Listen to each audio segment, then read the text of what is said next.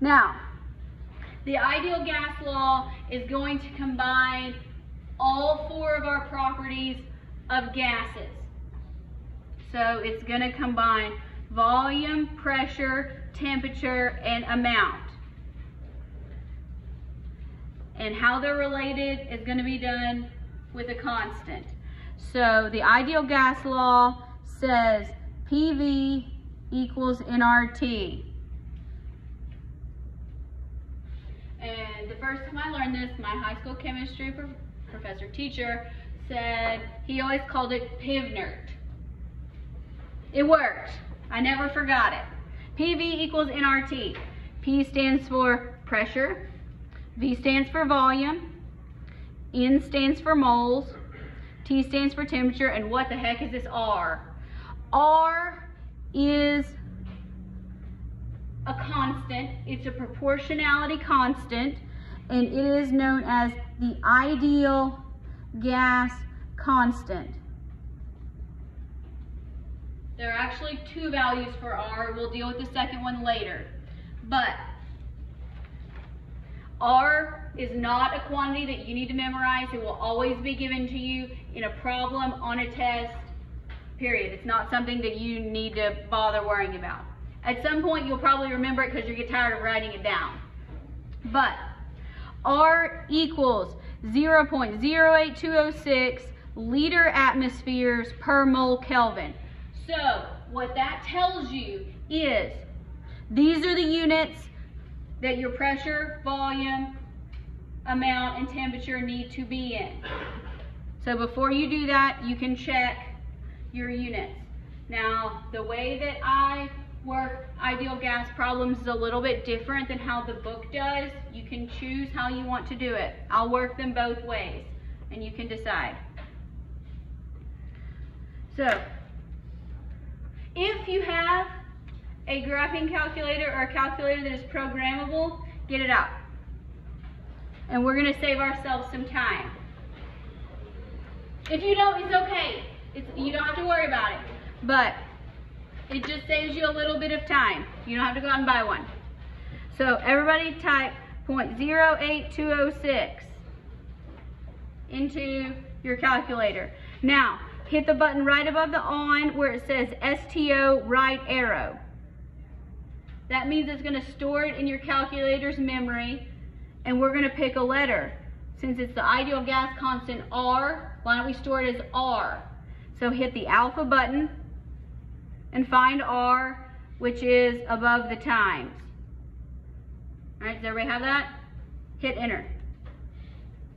Now, to make sure you did it right, hit alpha R and hit enter. Saves time, yes? You still have to remember the units, but it will save you time. Okay. Now, dinitrogen oxide or monoxide is laughing gas. What is the pressure in atmospheres of how many moles? 0.350. And it is at 22 degrees Celsius in a 5-liter container. All right, there are two ways to work this problem. Let's start out with PV equals nRT. The way the book tells you to solve this problem is to rearrange it. So this says, what is the pressure? So it's going to tell you to solve for pressure. So PV equals nRT over V. And then plug it in that way. That's not how I do it, but you will get the same answer. It will work out. Looking at this problem, what's the first thing we actually need to do? Convert Celsius to Kelvin. Yes. So let's add 273. And that gets us, what, 299? Okay. Oh, 295. Okay. 295 Kelvin. Okay. Now, so if you work it this way, you're going to get, now, even if you do it algebraically to keep track of your units, it is easier to write it out in the factor label method. For R, can we just insert that decimal? Yeah, you put this, yes. And you put the units on it as well. So N is for moles. So 0.350 moles. So if it's above the fraction bar, it goes in the top. Now here's where it gets tricky. It's not meant to be tricky, but just be careful. R is in the top, so that means you write the number in the top, 0.08206, and then you write the part that's in the top of the unit, so that would be liter atmospheres, and then mole Kelvin goes in the bottom.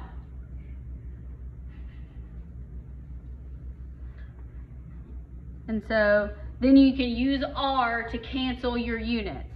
So moles are gone. The next thing in our equation is T for temperature. We've made it 295 Kelvin. Now, if you forgot to convert it to Kelvin, by the time you get here, you can go, oops, Celsius and Kelvin don't cancel each other. Here they do, and so you can make that correction.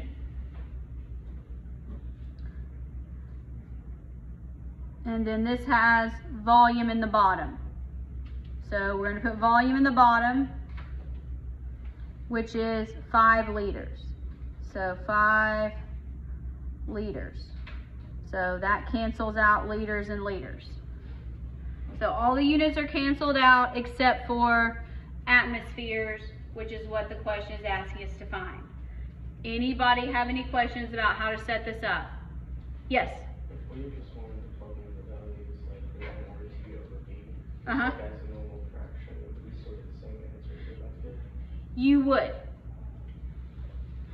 You would, but if you set it up according to the unit, sometimes the problem is not going to give you all the right units, and so you'll need to make sure you convert your units before you plug in the numbers, and that's fine. Yes. We'll get to some of those, where we got to convert the units first. All right, so when we do it this way, 0.350 times R times 295 divided by 5, we got 1.69 atmospheres. We good with that? 0.69 atmospheres. Anybody get anything different? You didn't get it? No, I got 16.9. I got 1.48. 1.48.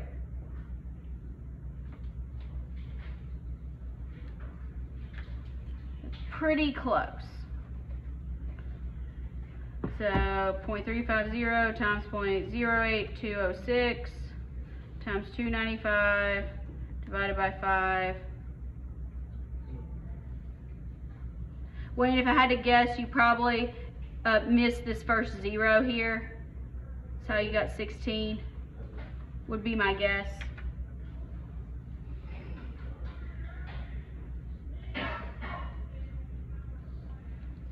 All right. If you set it up and mess up in the math, not that big of a deal. I care about the process. Set it up with the correct units. Let's try another one. The volume occupied by 0.845 moles of nitrogen gas. Pressure is 1.37 atmospheres, temperature 317 kelvins. So here the book tells you to start with your equation. We're trying to find volume, so that's V. So V equals nRT over P. So let's plug it in, make sure our units cancel. 0.845 moles. R 0.08206. Liter atmospheres. Mole Kelvin goes in the bottom. Be careful how you write that. That's why we practice it this way. T comes next, it goes on the top, 317 Kelvin. Pressure goes on the bottom, 1.37 atmospheres. Cancel out your units. You want volume, you should only have a unit of volume. There's liters. You're good to calculate. So let me put this up here. 0.845 times R times 317 divided by 1.37. 16.04.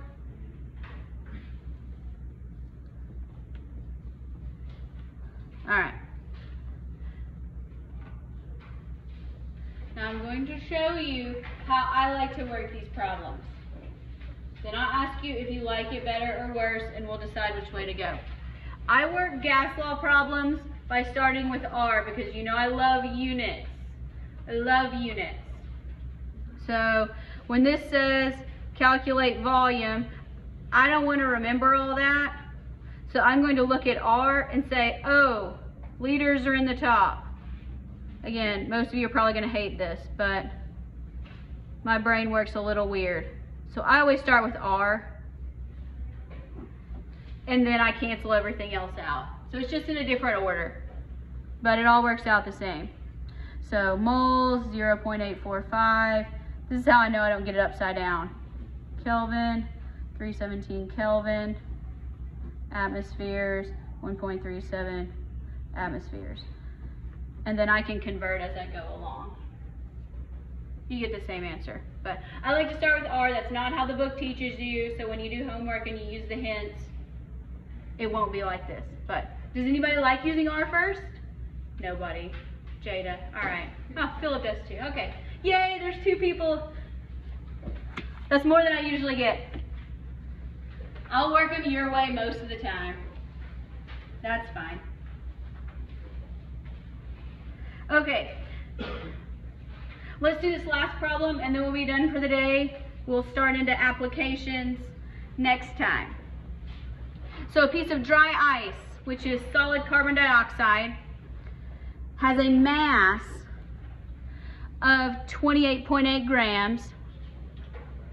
And it sublimes. That means it goes directly from a solid to a gas into a large balloon. We don't lose any, all the gas goes into the balloon. What's the volume of the balloon at 22 degrees Celsius and 742 millimeters of mercury? Do we have any units that are acceptable? No, not at all. So we got to do some work before we're going to plug this in. And again, there's several ways to do it. Most of you are probably going to want to convert your units first, and that's okay. I work it all as one problem. I'll show you that way as well. So what should we convert first? Celsius. Yes, let's do Celsius to Kelvin. That's the easiest one. 22 degrees Celsius. Add 273, so we got 295. Yes, convert Celsius to Kelvin. That's always the easiest one. All right, what else do we need to convert? Grams. We need to convert grams. What do we need to get into? Moles. Moles, yes, how do we do that? Periodic table, yes, molar mass. Okay, so let's go with 28.8 grams. And molar mass of carbon dioxide is going to be 12.01 plus 32, 44 or 44.01, depending on how you round, grams per mole of CO2. All right, so let's calculate that out.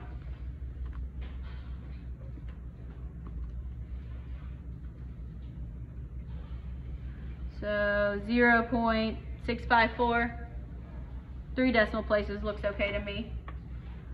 0.654 moles. What else do we need to convert?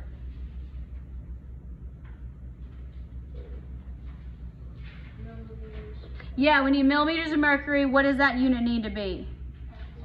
Atmospheres. All right, what's the conversion for that? It's on the first page, flip back. 760, that's the conversion you need to know. 1 atmosphere is 760 millimeters of mercury. Put a star by that.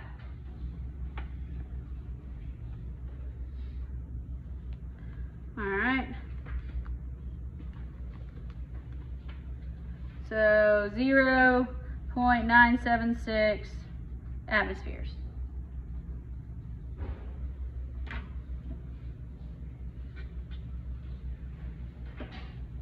All right, now let's take our equation. What's the question asking us to find? Volume. So volume equals nRT over P. So let's use that. It says moles first, 0.654 moles. R, 0.8206 liter atmospheres per mole Kelvin. And that is exactly how you say it. Liter atmospheres per mole Kelvin. Kind of make it a song if you want to. All right, what comes next? T, temperature, 295. Okay. And pressure, 0.976 atmospheres. And we have a volume.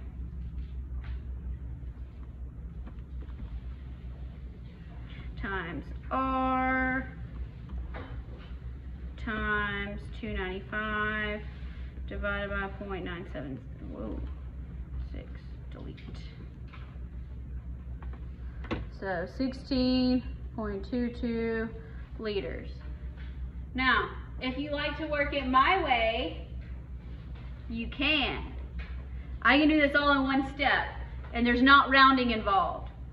So I start with R, it wants the volume, so I'm going to go 0.8206 liter atmospheres per mole Kelvin, and I'm going to combine all these conversions into my one equation, except for the temperature. So I'm going to cancel temperature first because that's easy. So next I need moles. That's going to tell me to put molar mass on the bottom. Problem I'm given, grams, moles cancel, 1 atmosphere, 760 millimeters of mercury, and 742 millimeters of mercury. And I'm going to get liters. So without the rounding, R times 295, 28.8, 760 divided by 742. 16.22. Same thing. And I took up a lot less paper. You can work it either way.